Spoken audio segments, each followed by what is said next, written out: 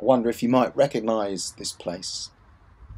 That's right, it's St Leonard's, a Christian church just down the road from your school.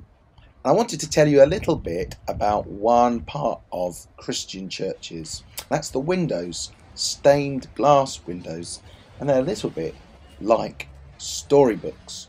So, in this video, I'm going to give you a quick tour. Churches have been full of stained glass for hundreds of years.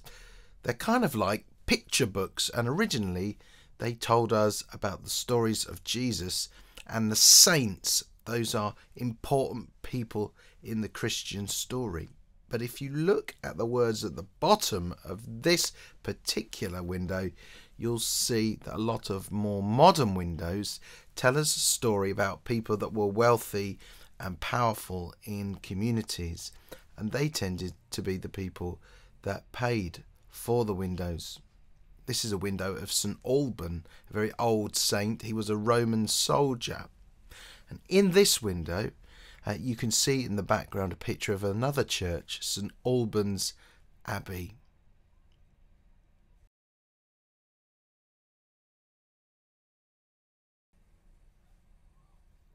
And at the bottom we see St Alban's Abbey again. Then there's a picture, I think there, of Boudica from the history of Colchester, and then a picture of the house of the person who paid for the window. Can you see the monk there? That is one of the ways that people who created windows signed their names.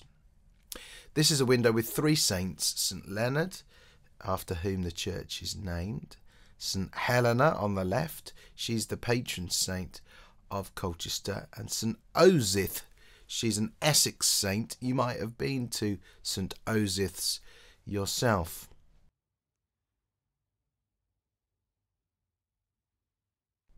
At the bottom of the window there's the Colchester coat of arms.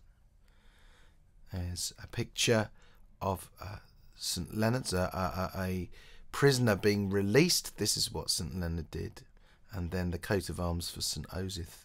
And another signature there. Can you see the spider's web?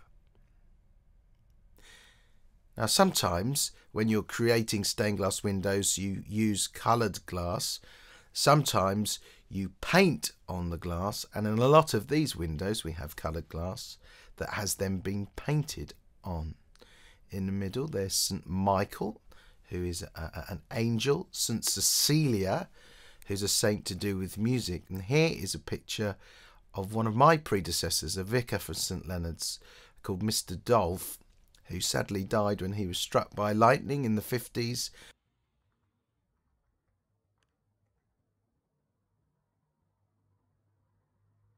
And this is the most modern bit of the window, which went in the 90s to remember someone who had been in the choir and then died.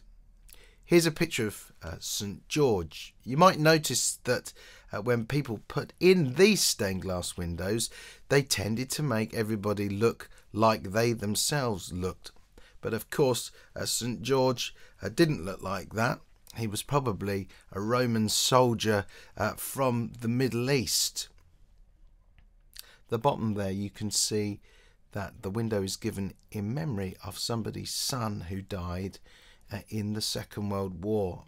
Here's an older window which tells a Bible story about Jesus as an infant, a child, being taken to the temple and being taken up in the arms of someone called Simeon. Mary and Joseph are on the left, and then on the right is somebody called Anna, who'd been waiting in the temple for decades, waiting to meet Jesus. Here's another amazing coat of arms to show that it was a powerful and wealthy family that paid for that window. But the biggest window in St Leonard's is the east window, and that tells us much of Jesus's story. It's huge and really impressive. In the middle at the bottom there is the baby Jesus with his mother Mary, and either side we have different stories about Jesus. There he is in the Garden of Gethsemane. and on the right there he is carrying his cross on Good Friday. And up above, in the centre of the window, is Jesus on the cross. And right at the top we have what's called the host of heaven. There are lots of angels, and if you look carefully, the sun and the moon are up there. In our little chapel we've got some more modern windows, and these are paid for by the Papillon family, who used to own much of Lexden. In French they call butterflies papillons, and so the Papillon family has butterflies as its symbol. You might be able to see another butterfly in this picture on the right, and a big picture of their manor house.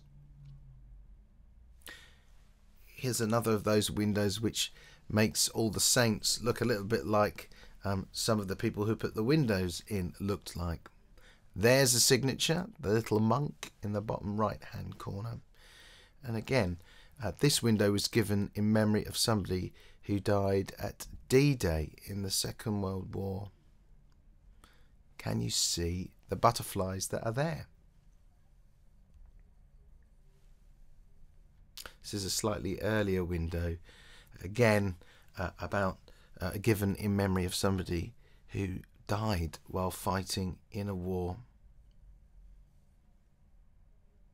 So I hope that was a good trip around the windows in St Leonard's. When things are back to normal, we'd love to have you here so that you can see them in the flesh.